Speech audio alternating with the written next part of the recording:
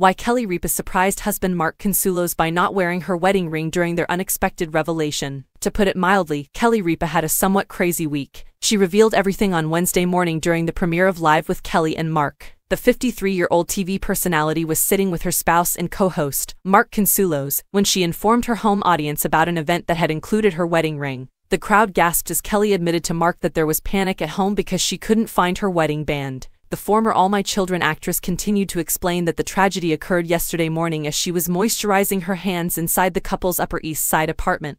To which the Riverdale actor inquired, "Are we on a break? I was moisturizing my hands and I went to put it back on and now I can't find it." Surprisingly calm about the misplaced ring, Mark assured his wife, "You'll find it." Following their elopement to Las Vegas in 1996, the Livewire star married Mark. Kelly was therefore not even given an engagement ring. Instead, she was pleasantly surprised 10 years later with a diamond ring. In an interview with Anna Faris on her podcast, Unqualified, the mother of three revealed the surprise, saying, "It must have been making him feel a certain way that I didn't have a ring, so for our 10th anniversary we bought me a ring."